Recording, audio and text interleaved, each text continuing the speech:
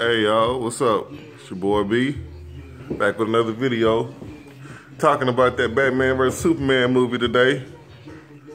I got a chance to go check it out, last night. The theater was pretty packed, as of course, I expected it to be. I went to that AMC inside Deerbrook Mall. For anybody that live inside the Houston area, y'all know what I'm talking about. But anyway, that's irrelevant. All right, as far as the movie, it was so-so.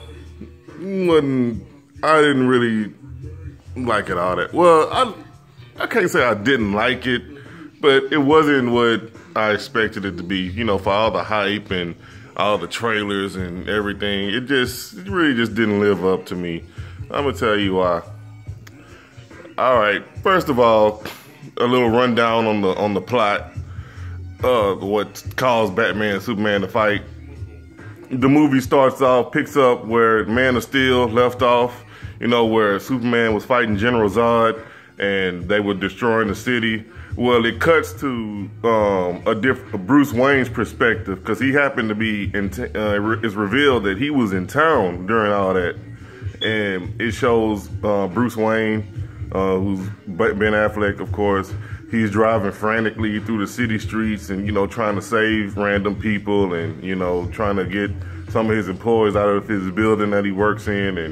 And some people die, that he works for, that works for him in his building. And so after this raises questions with Congress and the Senate and, all that stuff, or whether Superman is really good for humanity.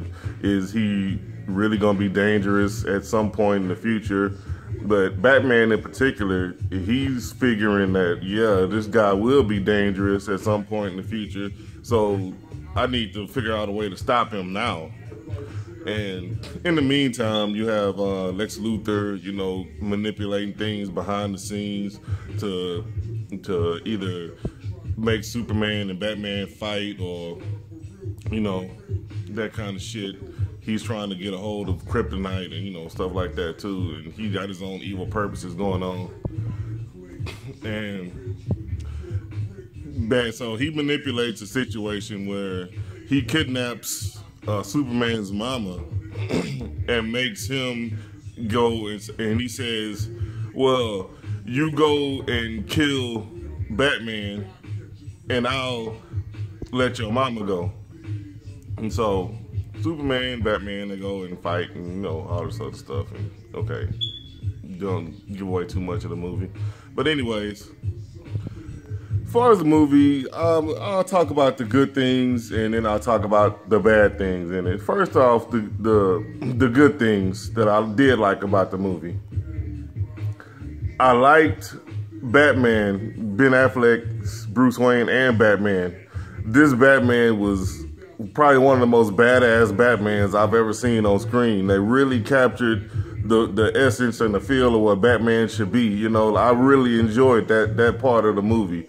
How Batman has this rule about not killing and stuff like that. And most iterations that I've seen, not this one at all. They threw all that shit out the window. Batman kills motherfuckers in this one. Like he's running motherfuckers over with his car. He's blowing people up. He's snapping people's necks. I mean, he's brutal in this movie. It even showed a part in the dream sequence where he's shooting motherfuckers with guns. I mean, this Batman did not care about all that not killing stuff, which I kind of liked, because I think Batman should kill people every once in a while.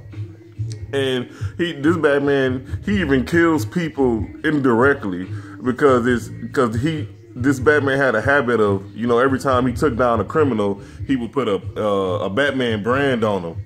And it's explained in the universe in the movie, whoever got sent to jail and they happened to have a Batman brand on, they was like a marked man in prison. Like, they would go on to prison and end up getting killed. So, of course, Batman knew this. So he still branded people, knowing that he was sending them to prison to their deaths. So this Batman had no qualms about killing people. I liked Batman's fight scenes. It looked more like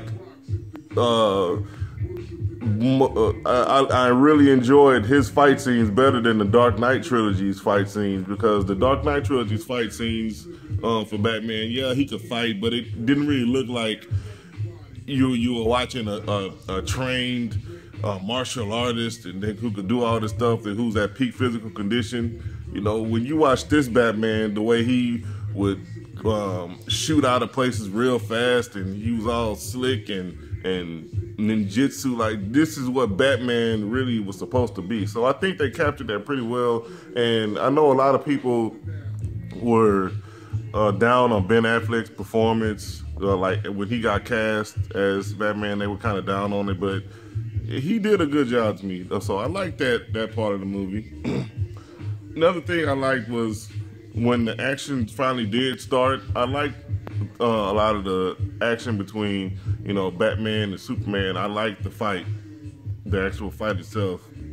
It didn't last too long, but it was a good fight, you know, and Batman did come out on top, which I kind of thought that he would, because it kind of shows that once Superman is weakened down to, you know, a level that he's on equal terms with somebody else, it really shows how Batman is a much better combat specialist. And Superman really can't fight other than his powers. And it really showed once you stripped away his powers and his, you know, super strength abilities.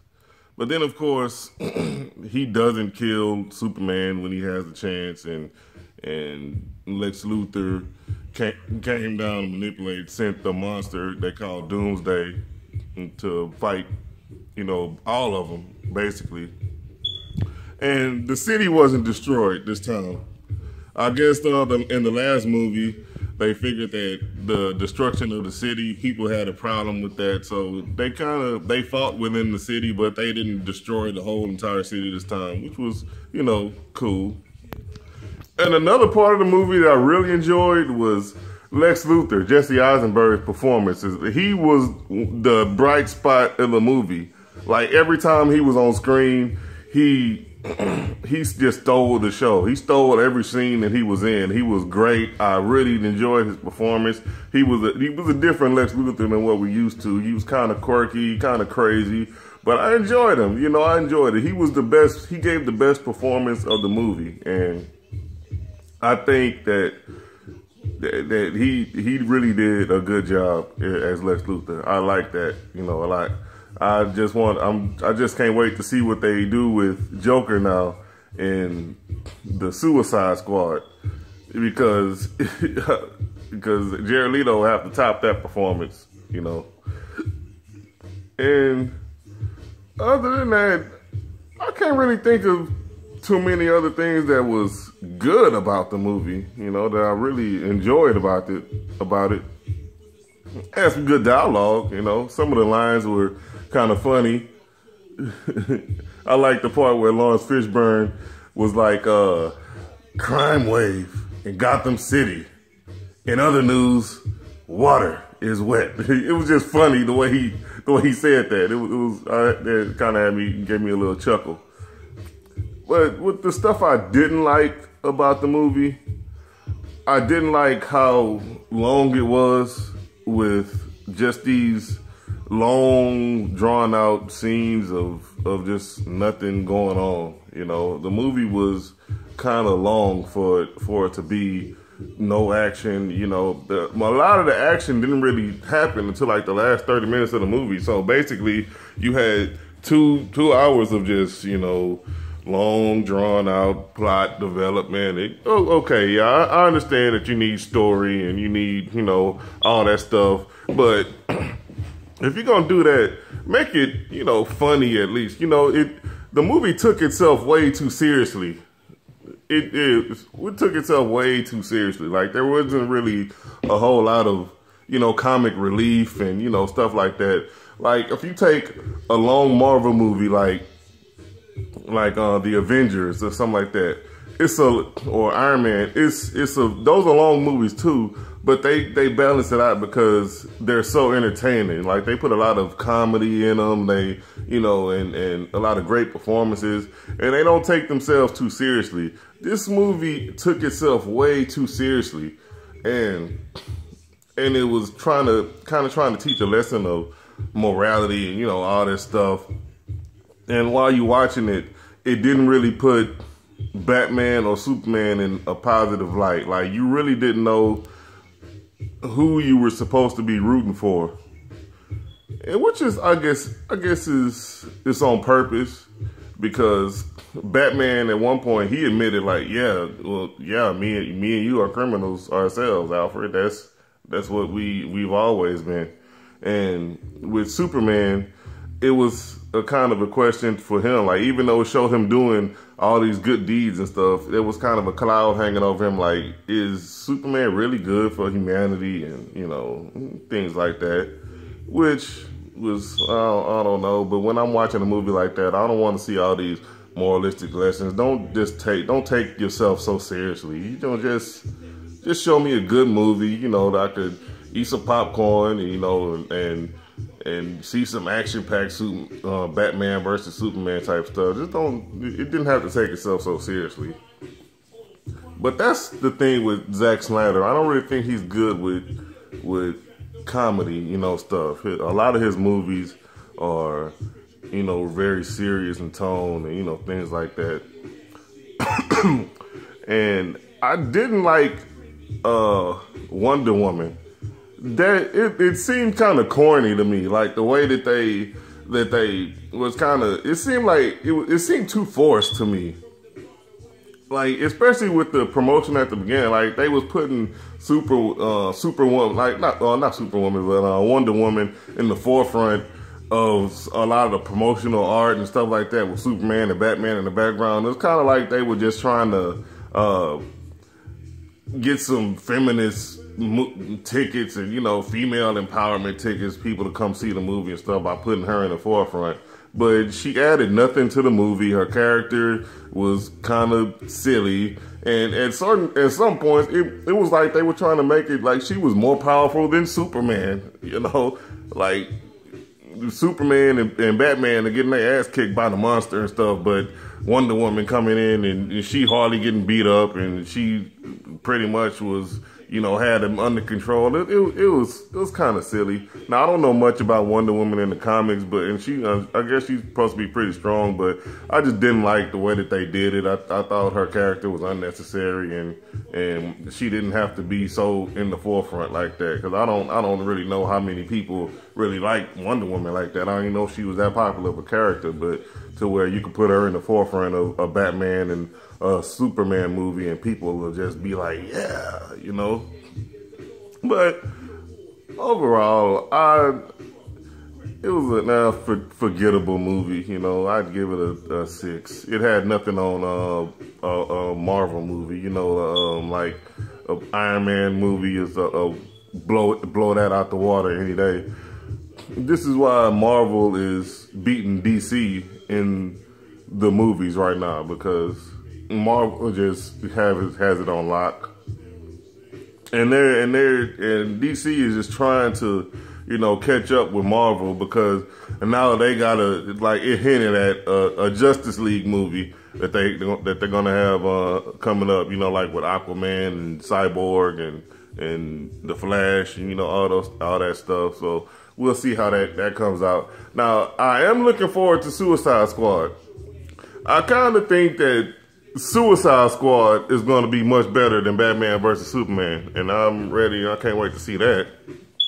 But at the end of the day, Marvel is kicking DC's ass in the theaters because they understand entertainment a little better. Like, DC tries to, especially with their movies, they try to take themselves too seriously, and it makes for a boring movie. Like this Batman versus Superman could have been a lot better, if it had some comic relief, if it had more entertaining, more fun dialogue in it, and things like that. But if you just watching a movie for 2.5 hours just kind of preaching to you and trying to throw all these serious lessons in it. We all know that this.